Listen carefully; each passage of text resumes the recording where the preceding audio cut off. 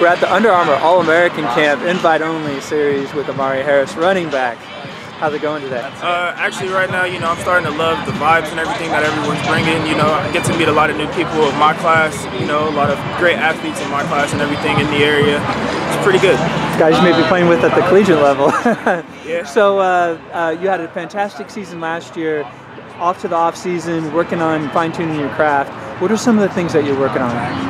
Well, this year I'll be working on a lot of my speed more. This year I'll be working on the 40 a lot more, getting that a little bit better.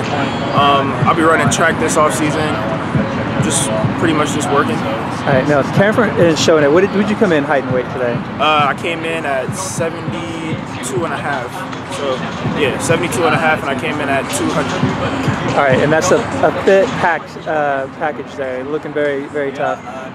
What's some of the goals for this camp for you today? Honestly, just to get an invitation to the Under All-American game. So if I can get one of those, that'd be the greatest accomplishment right now. Right. So you have this camp. What are some of the other camps that you have coming up? The Nike Opening, which will be out here. I know that. And Rivals. Hopefully I'll get invited to that and everything. All right. Now you have a ton of interest, but you committed to Cal.